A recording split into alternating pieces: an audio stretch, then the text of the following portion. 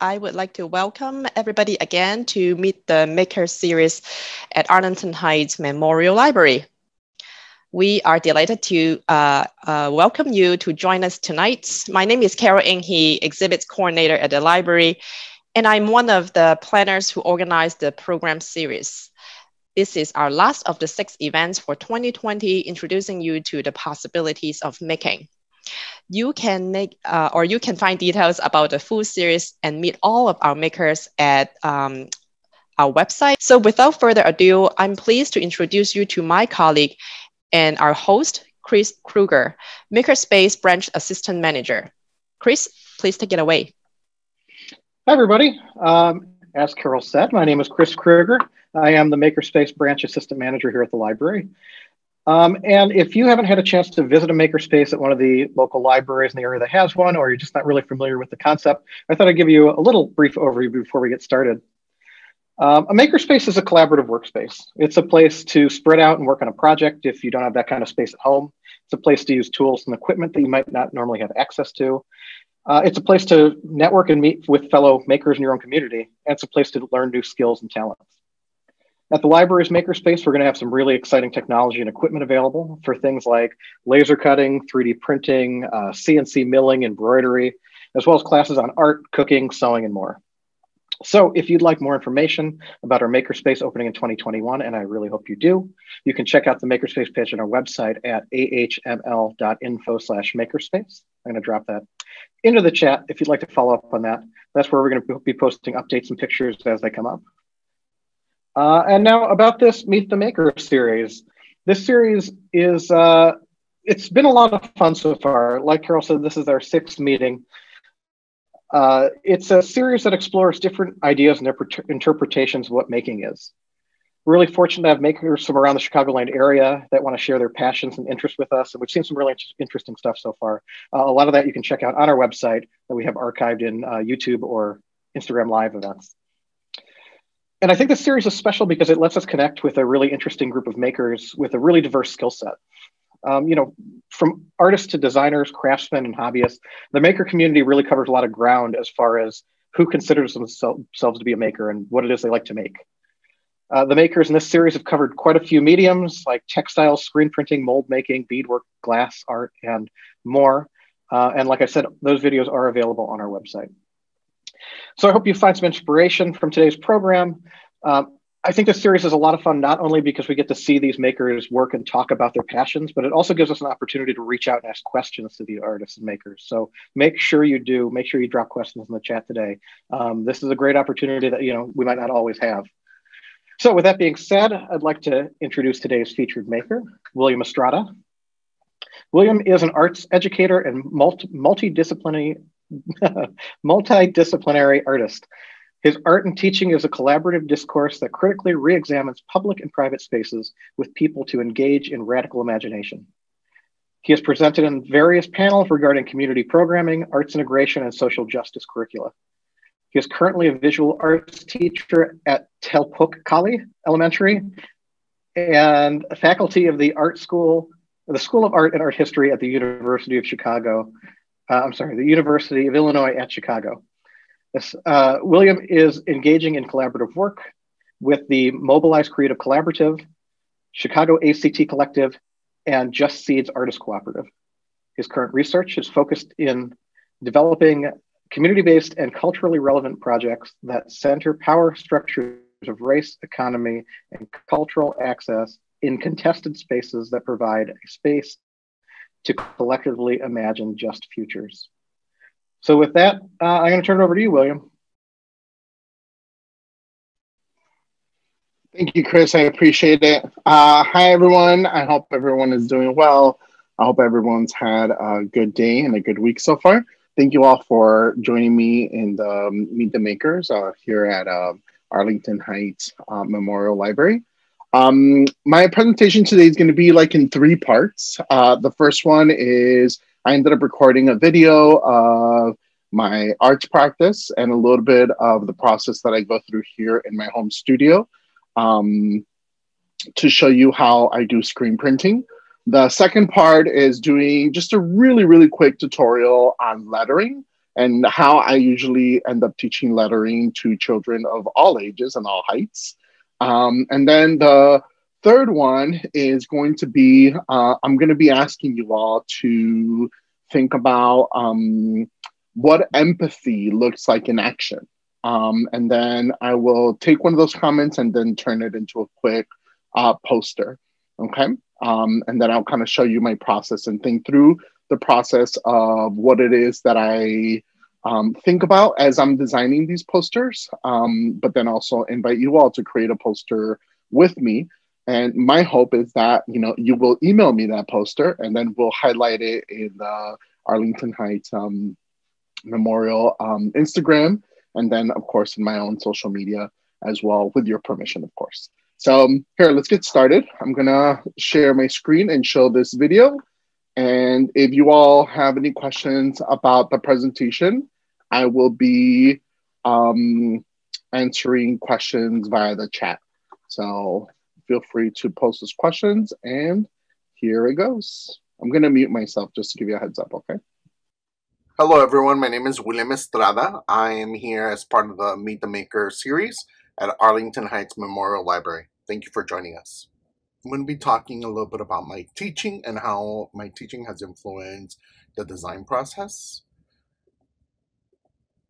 When I usually teach pre-K through elementary at a little village in Chicago, I work at a Chicago public school called the Pochcali. And at the Pochcali, our focus is to teach dual language. So I teach Spanish, art, and one of the things that I've been focusing on has really been thinking about how do we use cultural images or cultural iconography in order to think about how we are represented as a peoples, how our stories are represented, what is celebrated. And a lot of the pieces that I ended up focusing on is really thinking about cultural icons, right? Like this is La Rosa from La Loteria, which is a family game that people usually play. I worked for an organization called ART, Our Resources in Teaching, and along with Kaya Overstreet, we designed posters in early 2009, 2010, where we started thinking about creating prompts for the community, for the students to answer. So this was a project that we ended up creating in the Austin neighborhood, which is in the west side of Chicago. And we really focused on thinking, you know, what kind of questions students wanted to answer. So this is a prompt, and this is one of the very early on images where I started using prompts as a way to engage people in conversations. At the Pochcali again, I really been having these conversations with students and art teachers and teachers that teach academic content around invisible labor, and thinking about whose work is honored within our communities and whose work isn't. So we have been looking at contemporary artist practices, just like Frida Kahlo, Kahinde Wiley, and thinking about what would it mean for us to put the images of people in our neighborhood as heroes, right? As now that we're talking about essential workers, the fact that it's the essential workers that make the economy run, right? But they're not paid, right? The necessary amount of money, based on the labor and the necessity of their labor. Right. So this was a particularly piece where we started focusing on thinking about the jobs that exist in our, brown and black neighborhoods, and thinking about the fact that, these essential workers that are essential year round, right, also become invisible because they are providing labor that we don't always see and that we don't always appreciate. So, a lot of the pieces that we've been looking at too is really thinking about, how do we use artwork in order to engage in hard conversations about race, segregation, stereotypes. And this particular piece, we were looking at Kara Walker and really thinking about the layers of text. The lines are supposed to represent the maps of Austin, and then the people itself, right? Thinking about you being able to put yourself in this position, and students were asked, fourth grade students were asked to think about a time that they had been stereotyped because of the way they looked, because of their gender, because of their race, and recollect those ideas, and really thinking about image theater and theater of the oppressed practices. We really started to transform this situation and changed it into a solution, right? But we're constantly thinking about these particular pieces, and how do we end up using text and imagery together to start addressing real concerns that are affecting our neighbors, that are affecting us. And also, what are some of the conversations that aren't happening, right? What are the conversations that are not being had in our neighborhoods? And specifically thinking about the multiple reasons why people migrate to the United States. What effects does U.S. policy have on Latin American countries and countries around the world, and how those policies um, disturb the peace in those countries and force people to leave them, right? But a lot of the pieces that we've been really thinking about have really thought about the design concepts behind these images, and really thinking about using text and imagery as a way to address the most urgent conversations in our neighborhood.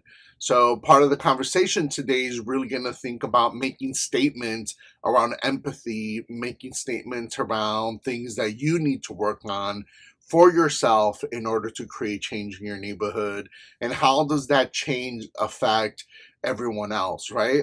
What are the things that we need to create, things that we need to reimagine in order to learn, right? As this image says, create, imagine, learn. Um, for us to like create different systems that don't rely on the oppression of other folks. And also, like, how do we take these images to make statements that are valid, and statements that are going to reach across different populations. I think when we're thinking about the designs themselves, we want to keep them simple, right? We don't have tons of time today to design something super complicated, but I think I'm predominantly more interested in the ideas behind the designs. The designs, take time and take energy, and I think part of it is for us to really think about how are we using these cultural symbols, who do these cultural symbols belong to, and really thinking about the fact that we can only talk from our own personal experience. So really thinking about the things that we want to change in ourselves, the things that we are willing to work on in order to make our neighborhood, our city, our nation, a much better place, right? So how is it that we are creating these conversations in order to not erase other people's experiences, and not disassociate ourselves from other people's experiences, right? So our experiences are on their own, and making sure that the work that we are doing, the designs that we are creating, don't say, that other stories are not important, right? And very much like this student design, right? Like thinking about not erasing other people's experiences or belittling them. Now, because I was teaching, I really started thinking about the mobile street art card, and these are some of the pieces that I started generating as part of my work, and these are some of the current art projects that I do. Now, the mobile street art cart was meant to honor the mobile vendors that I grew up with, both in Mexico and in a little village here in Chicago and across the city of Chicago, right? We had ice cream carts. I ended up working with Adrian Celaya, which is an artist, um, Right now he does a lot of carpentry and a lot of construction work. And we worked together for a period of a little bit over 6-7 months in order to generate a cart that he could both build and that kind of met the things that I was interested in having. And through this process, we really started thinking about creating these spaces out in the world, right? I started using the cart as a way to create designs that were easy to replicate through screen printing, buttons, screen printing on t-shirts, paper, tote bags. But there were also kind of prompts that people would be able to color and respond to and then take on their own, right? It was these constant collaborations around ideas about what does it mean for us to represent ourselves? What does it mean for us to encounter and have these discussions as to why schools are being closed in our neighborhoods and how that destabilizes our community. Now, we've had conversations around gentrification, right? We've had conversations around the misrepresentation of our stories. And if you notice, a lot of the designs are really, text heavy, right? There's a lot of words in it. But again, the idea is for the designs to be simple. Sometimes I really like treating the designs as a coloring book.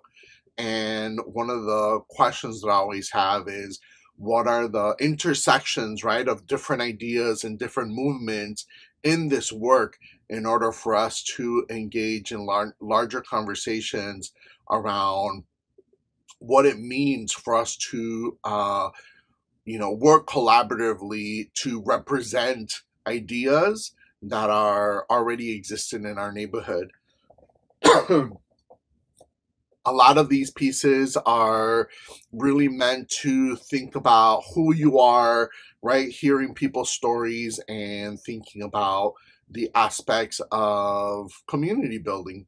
Now, the Radical Print Shop is very similar to the mobile street art cart, but this usually take place in the winter months because I can't be out in the neighborhood.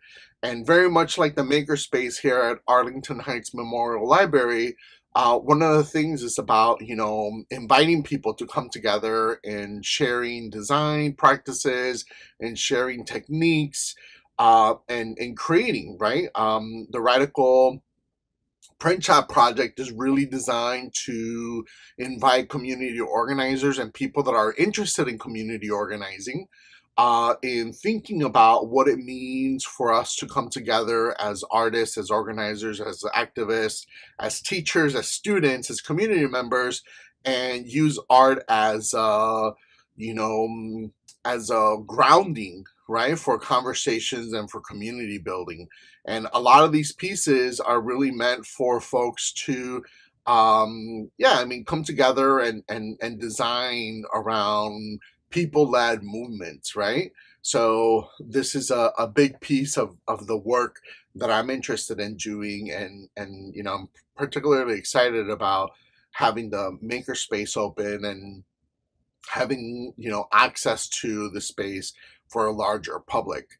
Now, I belong to 3 different collectives. The Chicago Art Collective is a group of about 15 of us.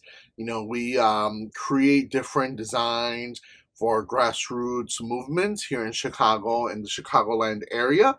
And a lot of the discussion is, again, thinking about how do we use design and art making as a way to inform a larger public around the needs of particular communities, but also the power of images in their use to attract people that are affected by the things that we're designing for or against.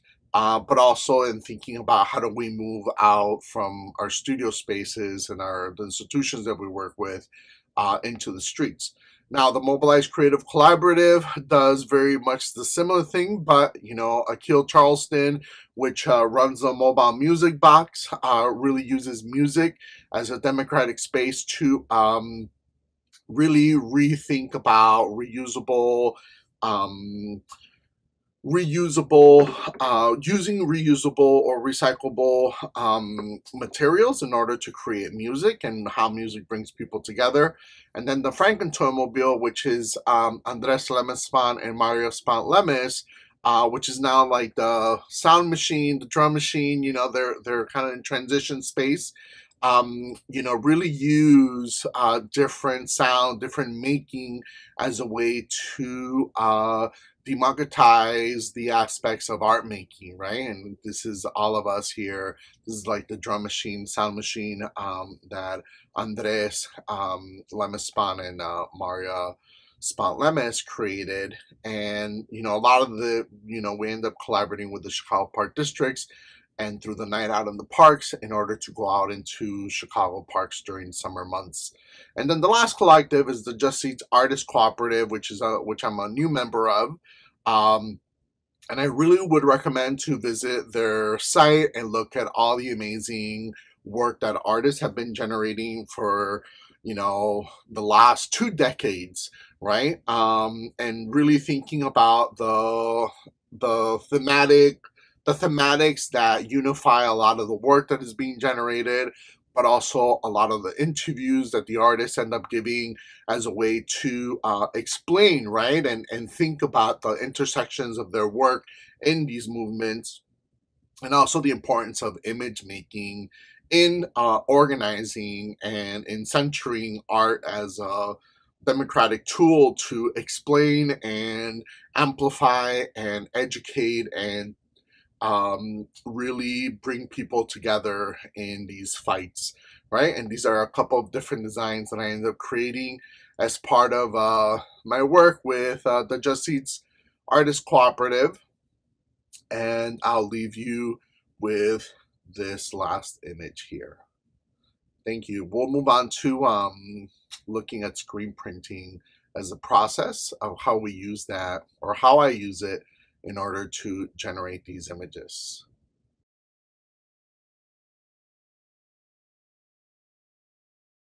The first step in preparing the screen is to coat it with a photo emulsion. There's various ways of doing screen printing. I usually focus on photo emulsion process, but what you do is you coat the screen with this photo emulsion and then you let it dry.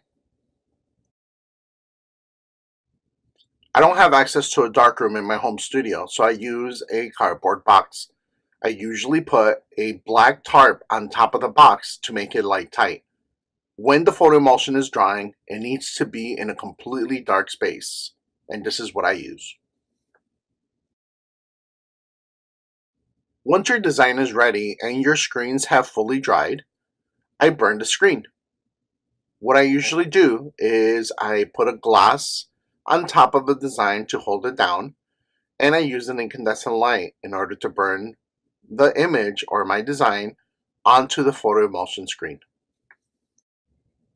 Once I've exposed my design, I wash out the screen, revealing the design by introducing warm or cold water onto the design and removing any excess photo emulsion. Once this is done, I need to let my screen fully dry. Once my screen is dry, I can begin preparing the screen to print. In this case, I'm putting some tape around the edges so my ink doesn't flow out.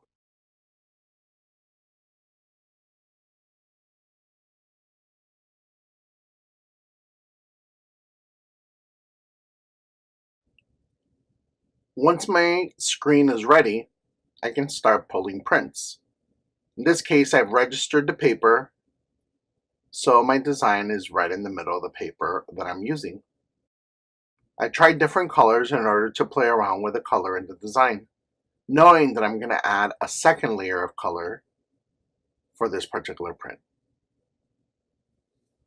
Once you're done with this process, you can take your screen and wash it out, removing all the excess ink and letting it dry so you can reuse it for a second run.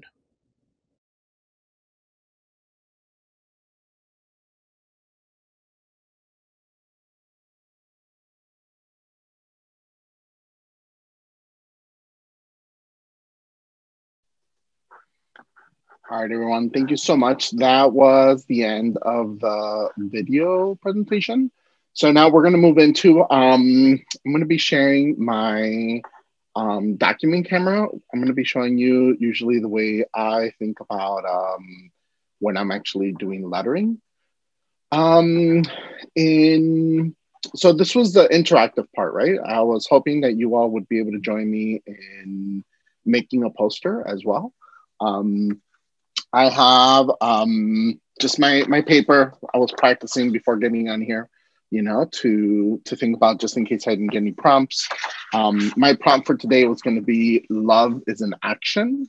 I was thinking about, you know, when Carol, Chris, David, and I met last time, we were talking about a prompt. Usually when I go out into neighborhoods, there's a prompt that I ask folks that are engaging in the work that I'm trying to do to think more critically, right, about our own intention and our responsibility in creating the change that we want to see in our neighborhoods. And the prompt for this was really thinking about empathy, right? Like, what does empathy mean to you? And what does empathy look like in action, right? So for me, I was going to use the word love is an action, or love is a verb, right? Like, which I know like folks have seen it out in the Instagram world. But usually what I do is, I'm gonna share my screen here.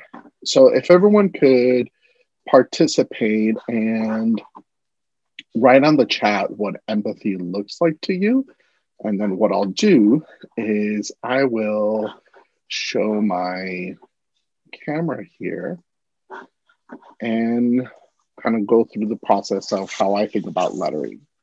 So when I'm usually working with lettering and I'm doing hand lettering, I prefer using a lot of text when I'm doing screen printing. And the reason why I like using text is because, you know, I like being very direct. It's easy to engage folks. You know, language is important as well, right? And one of the things that I particularly enjoy about doing text is that we can definitely, you know, think about how language is being used, right, to engage folks. And so what I'm going to be doing is I'm going to, you know, I usually end up doing my marking for my letters. So I'm going to be using the word love. Right. And if you can kind of see, I'm kind of playing around with this. I'm not being very, very careful when I'm doing the lettering, as many of you may or may not know, right? Like, you want to start light so I can, so you can make sure that if you don't like it, you can erase it. I'm a big believer in erasing. Although, you know, sometimes making the mistakes allows us to kind of play, right? So I'm going to be doing the word love.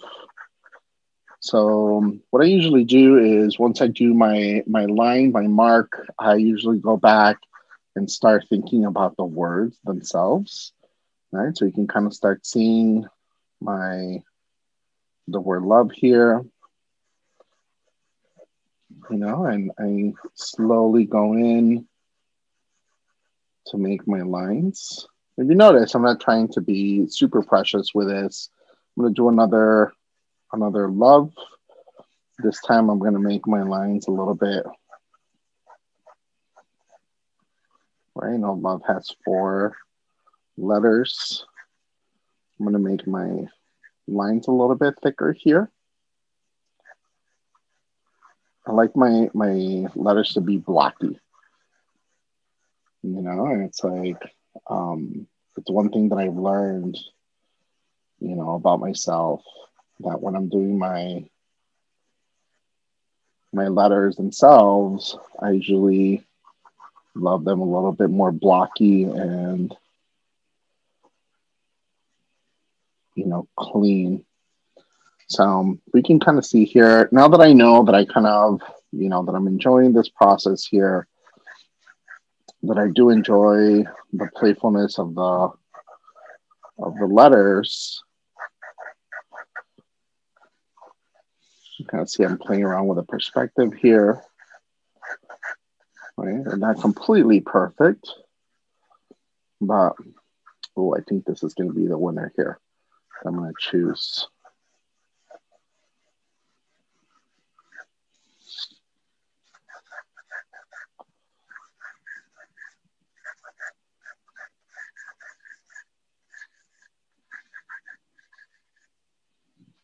Okay. So what I'm doing here is I'm just kind of like playing around with a flow depending on what I want. And I really like this one out of the three, right? So 1, 2, 3, like the third one the most. And now that I kind of like it, I can kind of go in to make it a little bit darker here. So, I'm a kid from I was born in 1977, so I grew up in the 80s and early 90s. So graffiti had a big influence on my upbringing, and a lot of this lettering, a lot of the text, I honestly think it's because of all the graffiti in the city, right? And what I personally like is, the paper that you're using also makes a big impact on your lettering. So, this is actually a sulfite paper from Blick, and it's like the student grade. I usually buy it in bulks of like 500, which is super cheap. It's like maybe like about $18 for like 500 sheets. It's all like 11 by 17 or 12 by 18, something like that. But I love it because I use it for printing, I use it for drawing, I use it for different projects. But as you can see, it's a bit easier, right, to like play around with. It's a really playful, right, like to think about like the different lettering. But the biggest thing with the lettering is that you have to kind of play with it, right? Like you have to play with it in order for you to start feeling comfortable with it. So thank you, Jill, so much. Janet, thank you for sharing feelings, right? These are really amazing. So I think, CMK, thank you. You are loved. So I think, if we're thinking about our poster itself, actually I'm gonna make this a little bit bigger so you can see the whole sheet here. I'm actually gonna break it up and let's see, sharing feelings. So I'm gonna write love is an action. So I'll put, so the word love will go here.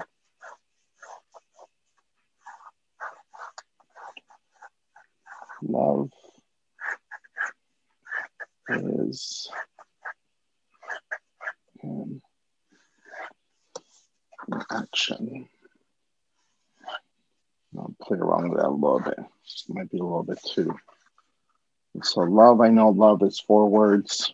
I definitely, when I'm doing this, I definitely need to count my words, my letters, to make sure that it fits, because I've run into problems where I start writing and I'm like, oh, wait a minute, I'm like running out of space, right? So, and I want this to be a little bit more, make it a little bit more kitschy, a little bit more playful, and add a little heart there.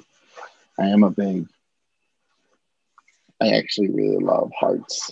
They're a little cheesy, and I'm constantly telling my elementary age students not to draw them, but it's only secretly because I love them so much.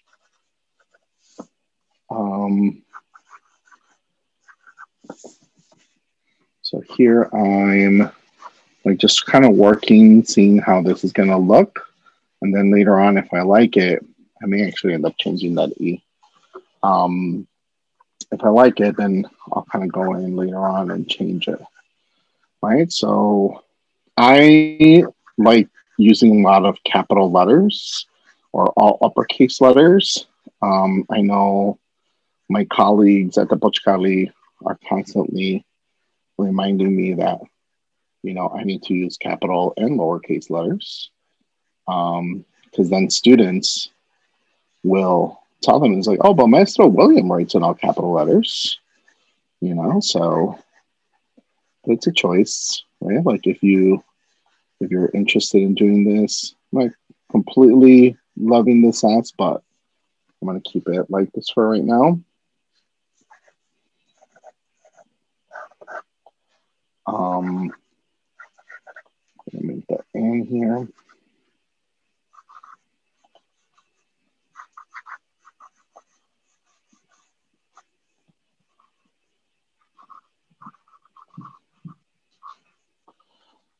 I'll play around with this a little bit more. But while we're doing this, if you all have any questions about my work or the process, please also let me, feel free to write it in the chat. And I can try and answer it. And try and answer any questions that people might have. I have one for you, William, from the chat. Mm-hmm. How did you decide on screen printing over other media?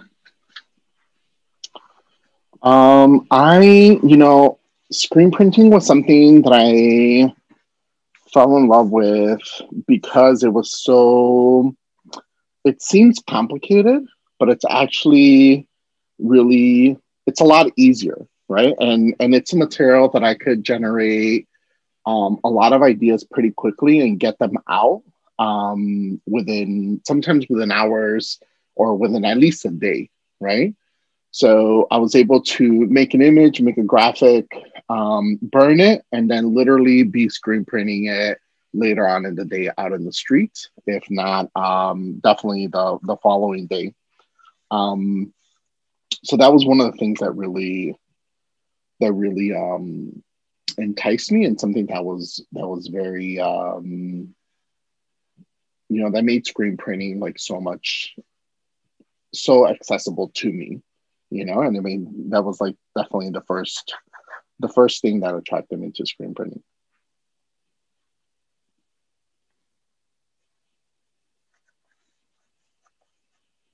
Is there any other questions?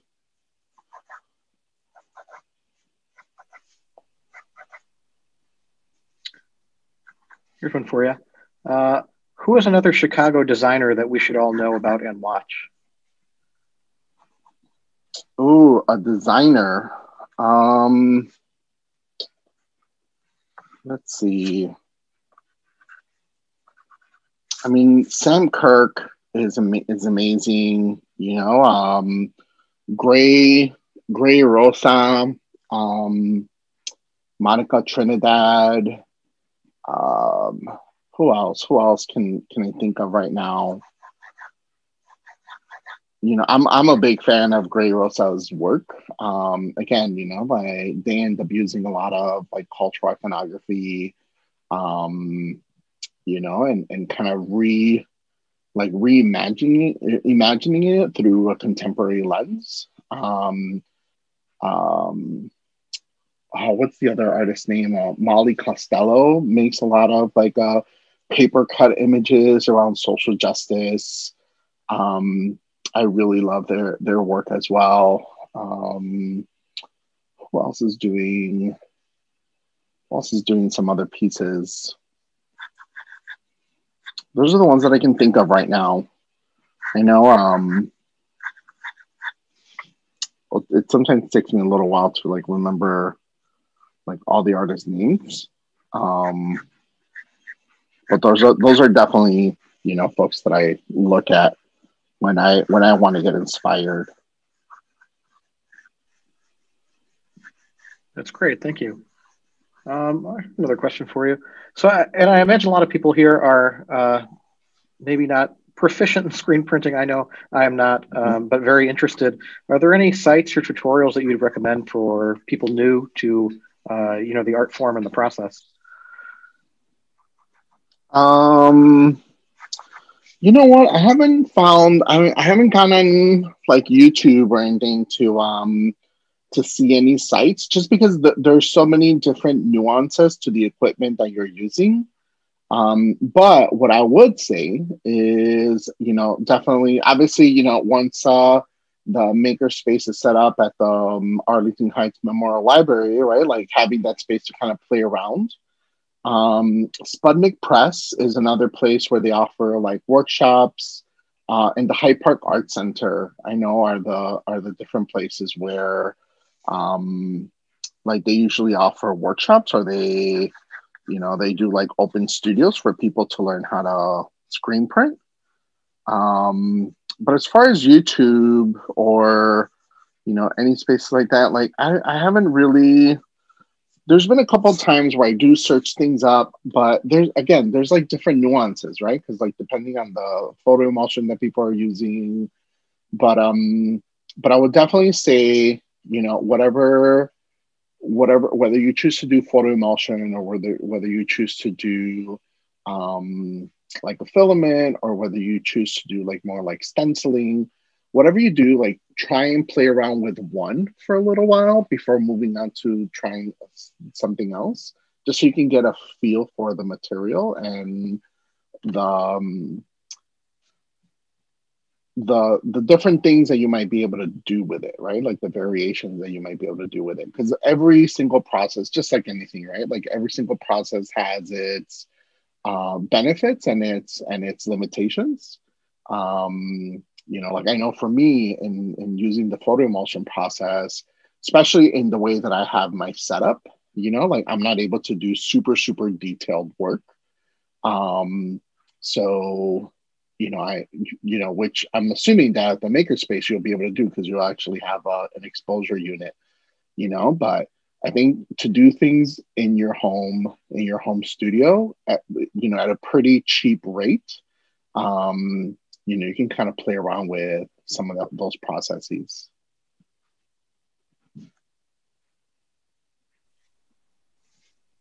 Great, thank you.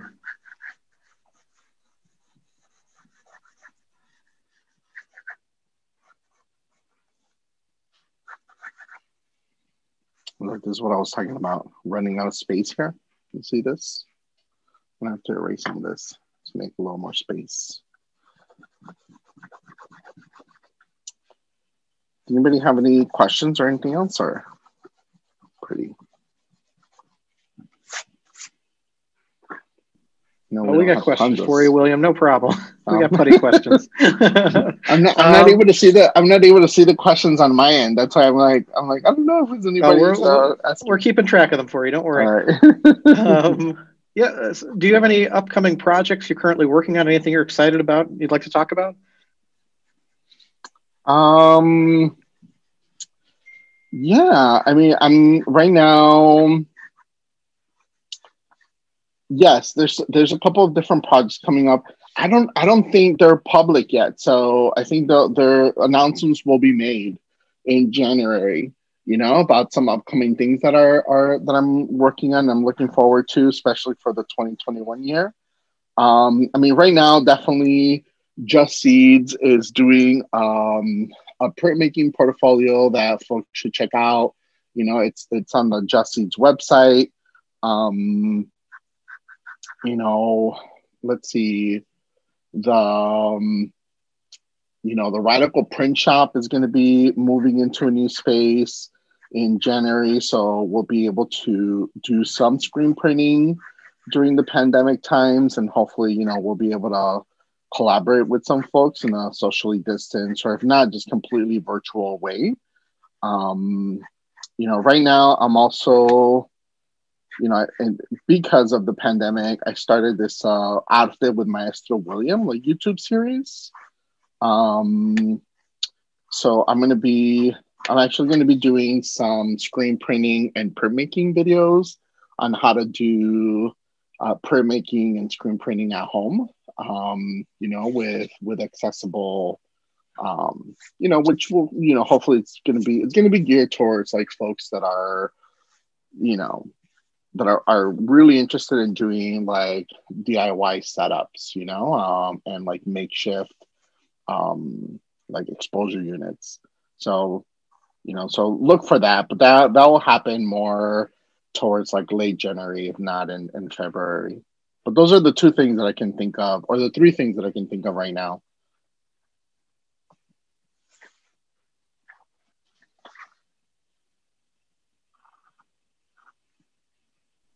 Do you offer any kind of private lessons for learning the process?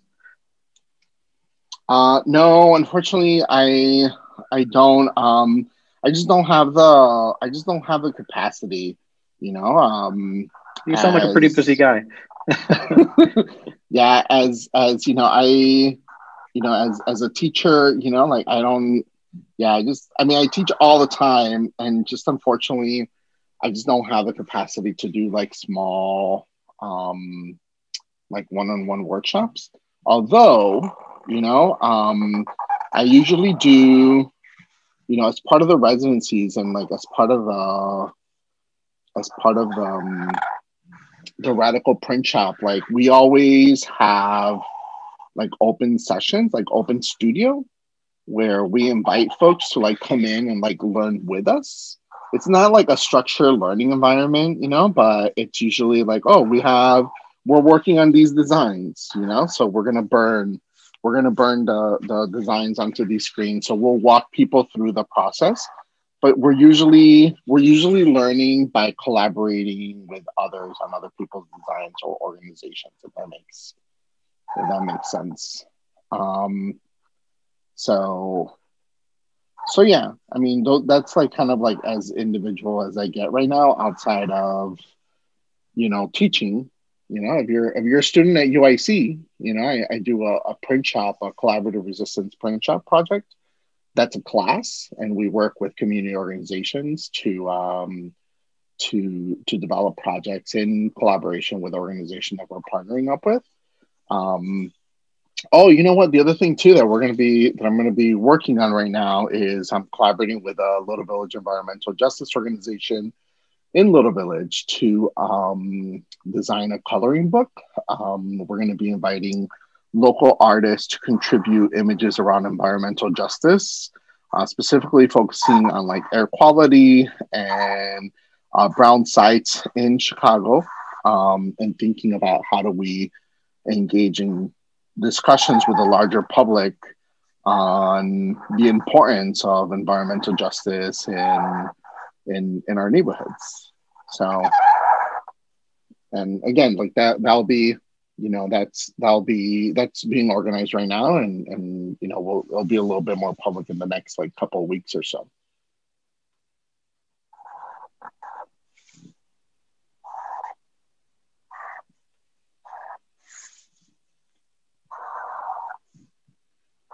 I have a question here for you. What is your advice on making and designing in collaboration with other people and organizations? I think one thing is, definitely, engage in conversations. I think as an artist, right, knowing what your capacity is, like what your bandwidth is, right? Definitely making sure that you don't overpromise things that you may not be able to deliver. Also, showing up with like an open heart, right, and saying like, hey, this is why I want to do this, right? I think it's really important for you to be transparent in what you're able to do and what you can't do, and then as an organization. I think it's really important to also ask about budgets, right? Like what the budget of the organization is. I know for me and the work that I do, although all the workshops that I do, all the projects are free, I still, not just because it's free should organizations assume that it's free, right? It's free to the public. It's free to people that are engaging with the work, but organizations should be thinking about budgets on how to support local artists, right? Because I think it's also really important for us to support local artists doing their work. But but I think those are some of the things, and that we should be thinking about, whether you're an artist or an organization. And obviously, like thinking about timelines and, what are the deliverables, right? Like, what is it that you can create in the amount of time that you have? And then also, what are the things that the organization is interested in generating, as part of, whatever campaign they may be working on. I hope that was clear, and let me know if you need more clarification on that. No, that was great. I have another question for you if you have time. I'm not sure if you're moving on to the next step here or not. No, go ahead. Okay, great. This is a great one from the chat, and definitely something that hearing your long list of groups you work with is something I wondered. How do you manage so many different projects without burning out, especially ones that deal with heavy topics? So, I mean, I think the heavy topics we encounter, at least in every time I walk out of my home, and even in my home, right? Like those are things that I'm thinking about. As a brown cis male, right? Like those are a lot of things that I'm subjected to, whether I want to deal with them or not. And even in the communities that I work in, those are things that are being talked about, right? Like maybe not necessarily in a very open way, but definitely being discussed. I mean, the reason for the collectives is also because the people that I'm working with bring me joy, right? Yes, you're right. They're very heavy topics and themes, right? And like, systemic oppression and systemic racism is very real, and it's very hard to engage in those conversations. But I think when you're doing it in a space where people are critical and people are loving, it makes it a lot easier for us to imagine different systems that don't rely on oppressing others. So that's one, and that's actually one of the biggest reasons why, I was, I wanted to be part of the Chicago Art Collective. That's one of the reasons why, I'm part of the Mobilized Creative Collaborative, and one of the reasons why I was excited to join the Just Seeds Artist Cooperative, right? Because I wanted to learn from others that are doing this work. And how do we take care of each other? How do we take care of ourselves? How do we engage in a struggle, but center joy and reciprocity, and thinking about how much are we taking and making sure that we're giving back as much as we take.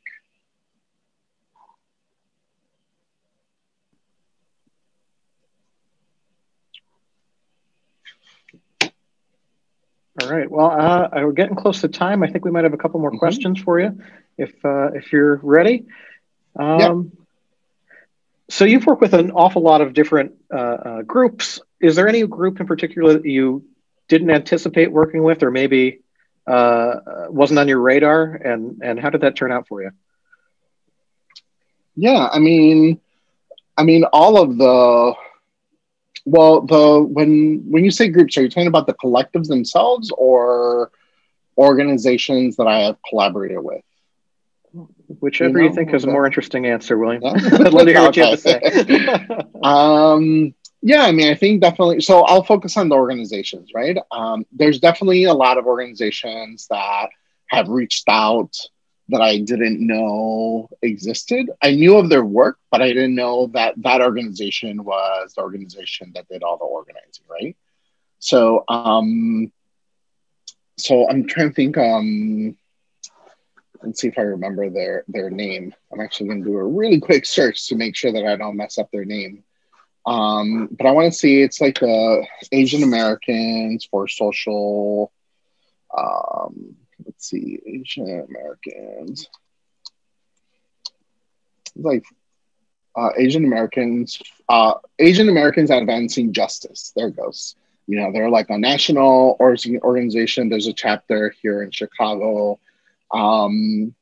Just last year, they reached out about doing a printmaking workshop as part of their kinetic gallery exhibition that is geared. It was, high school students that ended up generating posters and images around social justice. And I was a big fan of their work. I just didn't know that I was a big fan of their work because I hadn't made the connection between the work that they were generating and all the organizing and activism that they have been doing for, decades. Because I didn't know their name, right? So it was just a really great way to organize that and really have those conversations.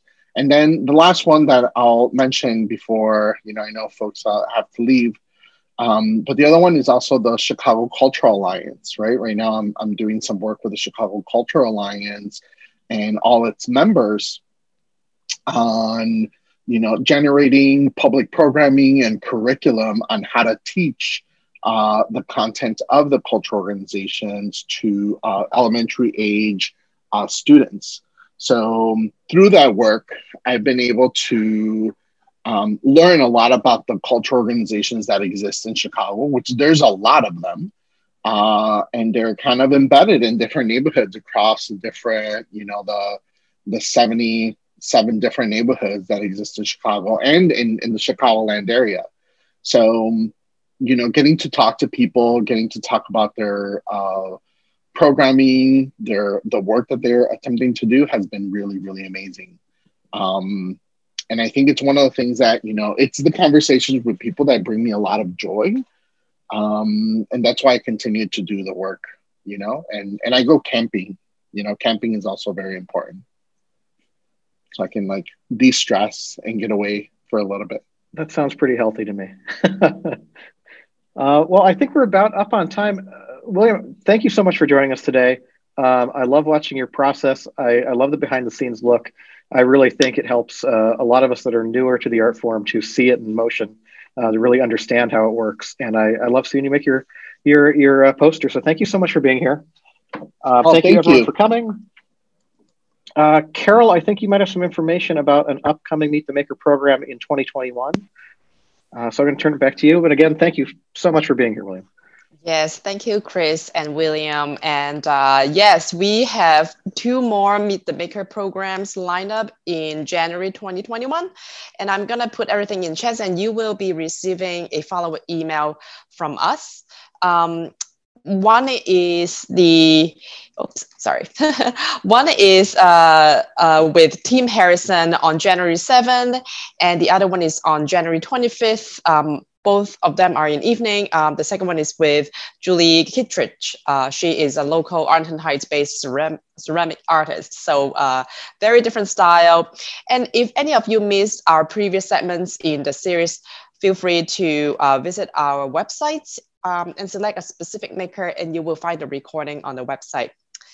So with that, thank you very much, everyone, for joining tonight. And I hope everybody have a safe and a wonderful holiday season. Thank you. Good night. Thank you, everyone. Send me your poster designs.